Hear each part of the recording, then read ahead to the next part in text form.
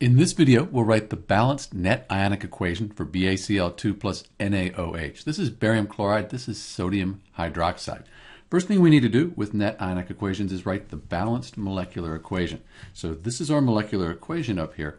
And to balance it, it looks like we have 2Cl, so put a 2 here, and that's balanced. So we've balanced our molecular equation. Then we need to write the states. This is a chloride here. When we have chlorides, those are usually soluble. And then sodium hydroxide is a strong base. That's soluble. Barium hydroxide. Let's look this up on a solubility table. So here's our solubility table. And we find barium right here. And then hydroxide's right here. So we go over to where it meets.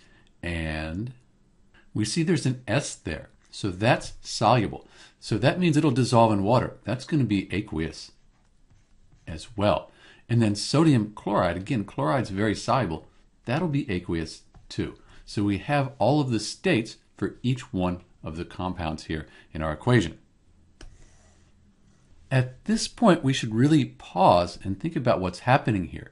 These compounds are all dissolved in water, as are these. So everything here is soluble. So there's no precipitates, there's no gases or anything like that formed. So really, there's no reaction here happening. All of the ions here are dissolved in water, and they're all dissolved in water on this side. They're all just sitting there, so no change really happened. If you look at the ions, they look like this. So these are our reactants, and these are our products.